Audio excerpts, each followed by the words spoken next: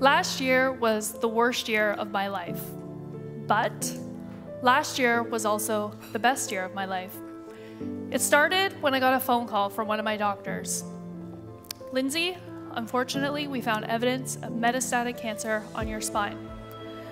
I could hear her sadness and my head began to spin because I knew what this meant. Stage 4 breast cancer is incurable. Now, any one of us could get hit by a bus tomorrow. That's the saying. It helps us remember that no one really knows what tomorrow brings, but how many of us are truly living that way? When we're walking safe on the sidewalk, you're not really living every day like it could be your last, but how would you change your life if you were suddenly pushed onto the road? Last year, I was pushed onto the road and I can see my bus coming, and all I can do right now is run for my life. Now, that's pretty bad, but it could always be worse. Now, it doesn't exactly help when I get that advice from other people, but when I can get there on my own, all I have to do is think about everything that makes me really grateful, and it gives me the strength to keep running. For example, I'm grateful that it's me on the road and that my 2 children get to be safe on the sidewalk. They're seeing me run from this bus and they know that I've outrun a bus before, but they haven't exactly noticed that there's technically no room for me on that sidewalk anymore. I'm also grateful for my husband because he's always running with me, and he'll even pick me up and carry me when I can't run anymore. Together, we focus on the present moment because that's all we have, but we have to simultaneously prepare for a future that's largely unknown. For a long time, I've been developing this superpower where I will continue to crush life even when my world is coming down around me. And that's very important now that I'm living with a diagnosis that has a do not Google prognosis. It started when I was very young, because it's rare to be diagnosed with ulcerative colitis, which is an autoimmune disease in your digestive tract at such a young age. I have early memories of being angry and upset at everyone around me who could just eat whatever food they wanted and not get sick. And I felt it was really unfair that they didn't even know how lucky they were.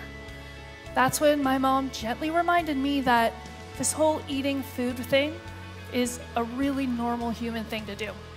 And if I was gonna get mad at everyone for just doing what was normal, it was just gonna hurt me more. In other words, I would have to be the one to adapt if I was gonna make the most of this life that I have been given. I didn't know it at the time, but that was the beginning of a special kind of resilience. I got really good at accepting and moving forward, no matter what health challenges were thrown my way. And that includes 4 years ago, the first time I originally heard those 4 words, "I'm sorry, it's cancer."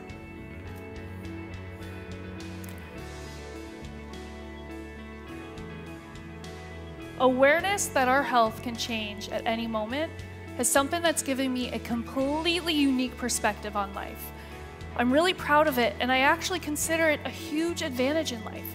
I'm starting to wonder if anyone here is starting to feel a little jealous.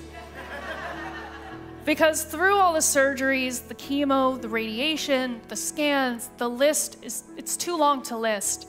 I've managed to accept and move forward and maintain a positive mindset and hold on to hope. And although false hope is what everyone has heard of, it's false despair that I struggle with at times. For example, the first time I met my new palliative care doctor and she handed me false despair in the form of a hospice pamphlet. That was a really good day. Fear, anxiety, depression, grief, they're present every single day. I am having to evolve my superpower to learn to live with these emotions. Not exactly in harmony, but I'm getting there.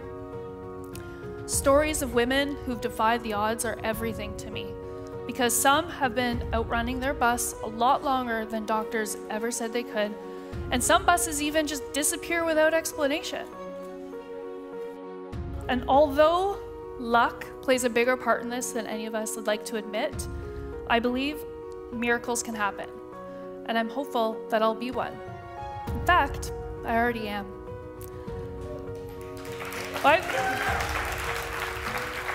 My kids are watching me, and my actions will one day become their playbook when something really hard happens to them. I want them to remember that this life is really good, even when it feels impossibly hard, and it's always worth fighting for. I want them to be resilient and optimistic and know that it's okay to be vulnerable, so I'll show them that. I never want them to give up on their goals and dreams, so here I am up on this stage right now, not giving up on mine. And above all else, I just want them to listen to their mother. Because when they're having the worst year of their life, I know they can make it the best year of their life, just like me.